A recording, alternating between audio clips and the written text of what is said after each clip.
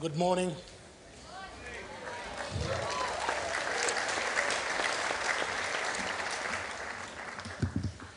Let me acknowledge the Jinabara peoples of this country. I bring greetings from Cape York Peninsula. It has been a long road, but we now have a Prime Minister who has committed us to a referendum in less than 12 months.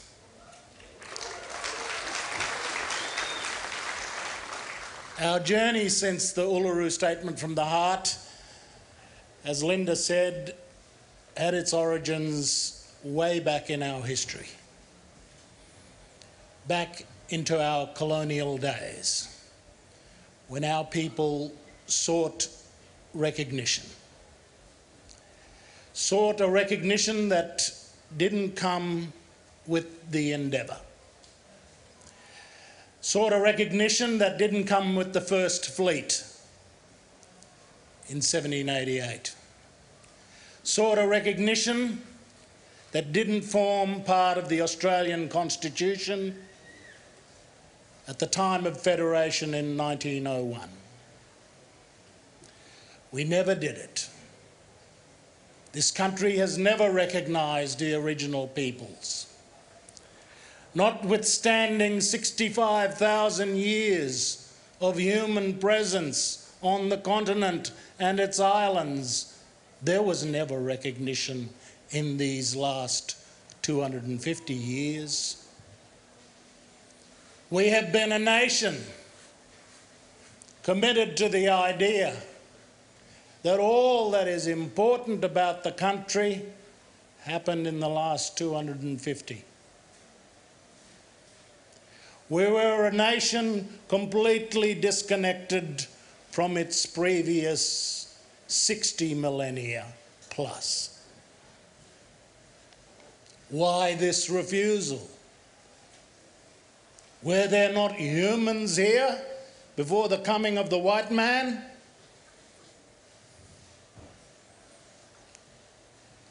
This is a recognition that we've had our heads in the sand about for almost 2.5 centuries now. And the Prime Minister has said, we're going to go to a referendum to ask the Australian people to do the recognition that we've failed to do in 2.5 centuries. To recognise the Indigenous peoples of Australia.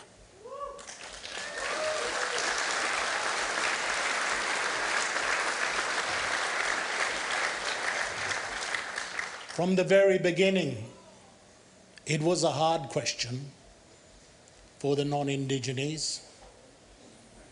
It was a very hard question.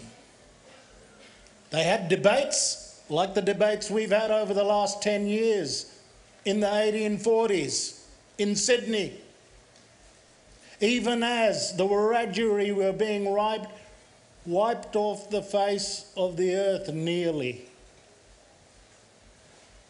There were debates like this amongst your ancestors, many of them. And that debate went like this. Well, of course, the Aboriginal people must have some kind of claim to the land here, but if we're to do that, where does that leave us? It would delegitimise our presence in Australia. We would have to jump aboard the ships again and go back to England if we were to concede that the Indigenous peoples had rights to this land.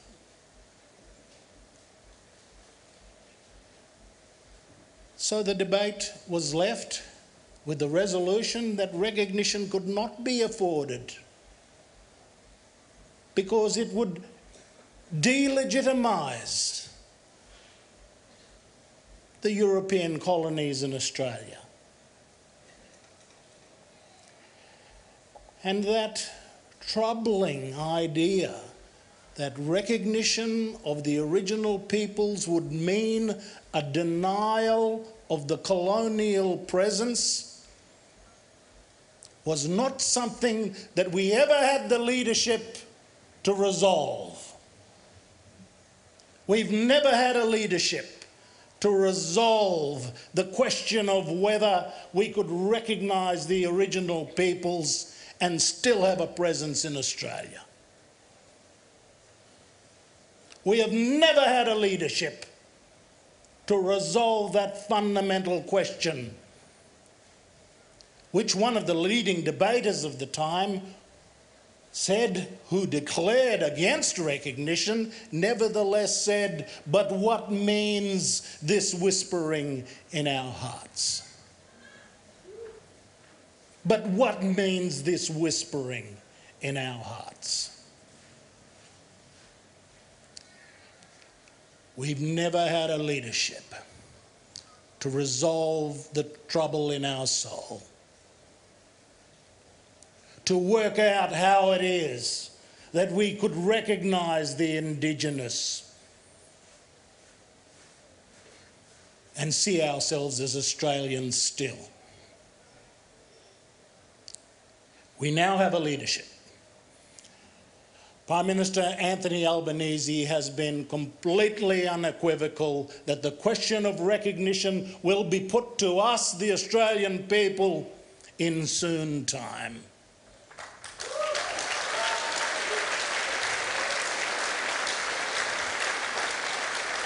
And we're going to have to work out a way to resolve how it is that we are Australians, and yet we recognise the original Australians. How is it that we need not repudiate our heritage even as we recognise the original peoples? We are come to this question late in the day. Much suffering, much murder, much annihilation has occurred as long as we have failed to resolve this trouble. We are come to this question very late in the day, and it's time for us to deal with it.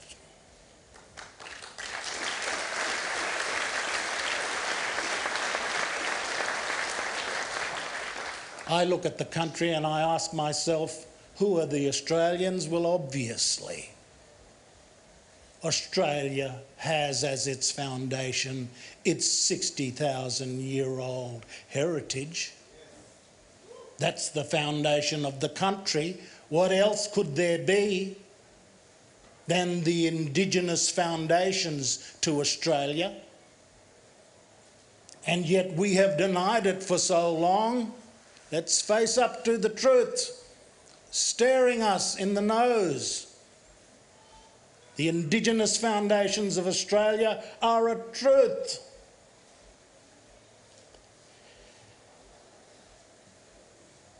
And the British system of law and government has built its institutions on those foundations. Our heritage comes from the United Kingdom in the first instance. Our language, the system of law and parliamentary government, all of these institutions come from Britain.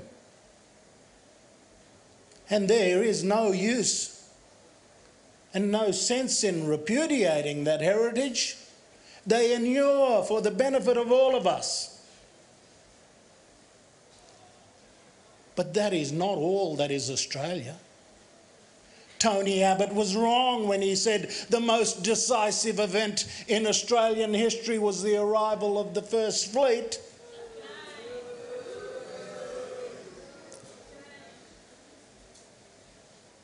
I said to him in a vigorous telephone call, I said to him, you were asked by the National Museum what was the most decisive event in Australian history, and you've nominated to the great offence of the original peoples of the country 26 January 1788. And I said, what about the crossing of the Torres land bridge by the original peoples some 65,000 years ago. And what about the ridding of the White Australia policy?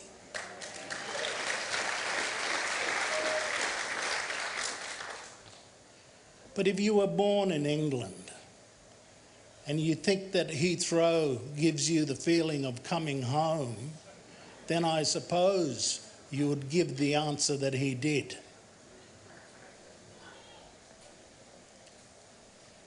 Let me say, our task is cut out for us. Our constitution is a very difficult door to get through.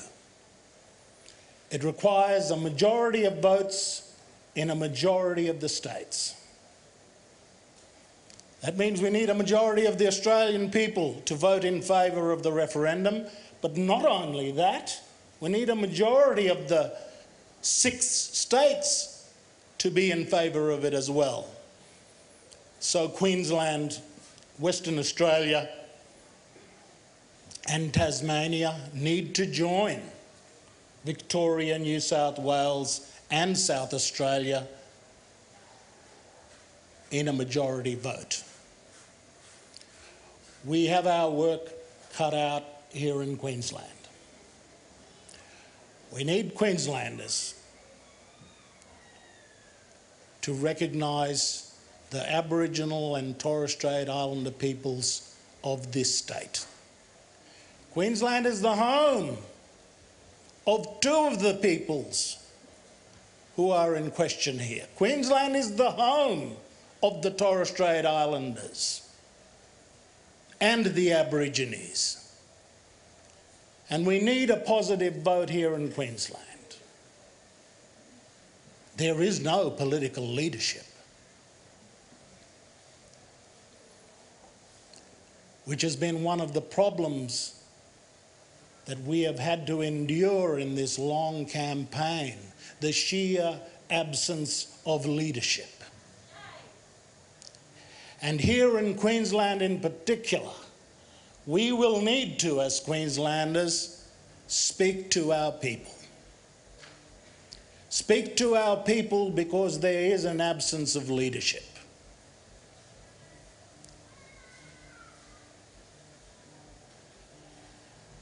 One of the challenges we face is that the door needs to be opened by the 97%.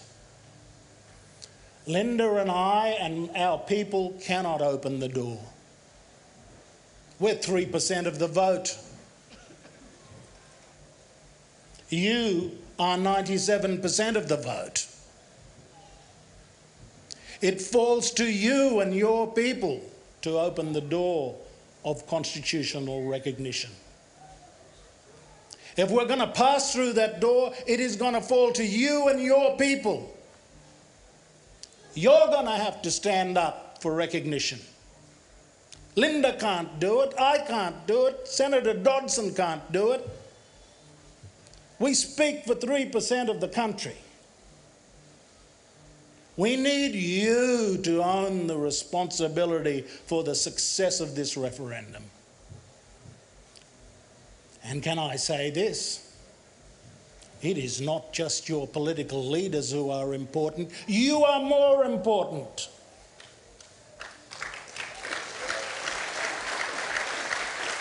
Because the next stage involves the Albanese government passing the referendum question in the Parliament, which they will do. There is no question about that. It is the government's commitment, and there is no parliamentary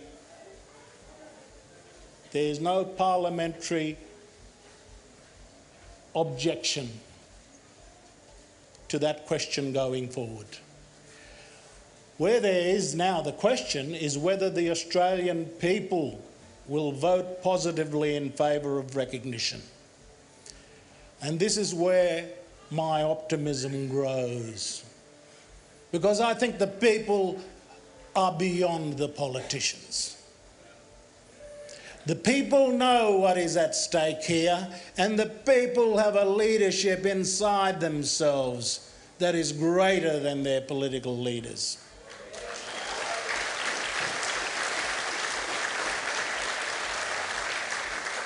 And we have to mobilise. We have to grow the momentum. We have to grow the voices. We have to grow the commitment and the understanding and the crucial importance of this vote. What will become of Australia if the majority of Australians vote in favour of the voice, which I am sure that will be the case, but we fall short with one of the states or more voting against, not achieving a majority? That will not be a good result. And here in Queensland we have a special responsibility. We have a special responsibility to enliven our people, enliven ordinary Australians to the importance of this voice, and for us to not kick the can down the road once again. It was kicked down the road in 1770 and 1788, in 1901 and 1967 and 2001. We just kick the can down the road and leave the trouble to our grandchildren. People who leave the trouble to their grandchildren are not leaders, who bequeath to future generations an unresolved and simple proposition. So, I'm telling you, it will be up to you. You represent the 97%, and it'll fall upon you what you bequeath to our future generations. We can only urge that we do the right thing. I want to say to Woodfordia, for the many, many long years of affording us a voice to urge this agenda, I thank Bill and Woodfordia for their steadfast faith in this agenda.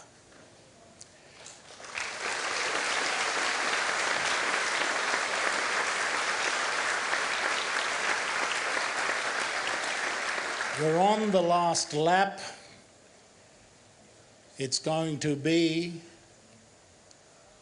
a roller coaster of a ride.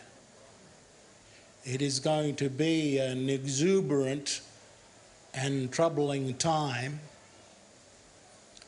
I say, we are an unloved people. We are, amongst all of the ethnic groups in Australia, the most unloved. We have the fewest friends. We have been in the doorways and dining rooms of very few Australian households. Very few can say they've had us at their dinner tables. Very few can say they know any of us. And great causes need love.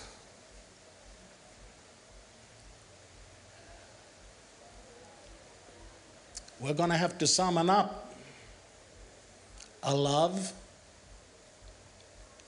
to vote yes. I know we are an unpopular people. I have known that since I was a small child. And yet my belief is that we can do this. Australians can imagine a future filled with love, and it is that faith that I have that we're going to succeed with the referendum when the Prime Minister calls it. Thank you.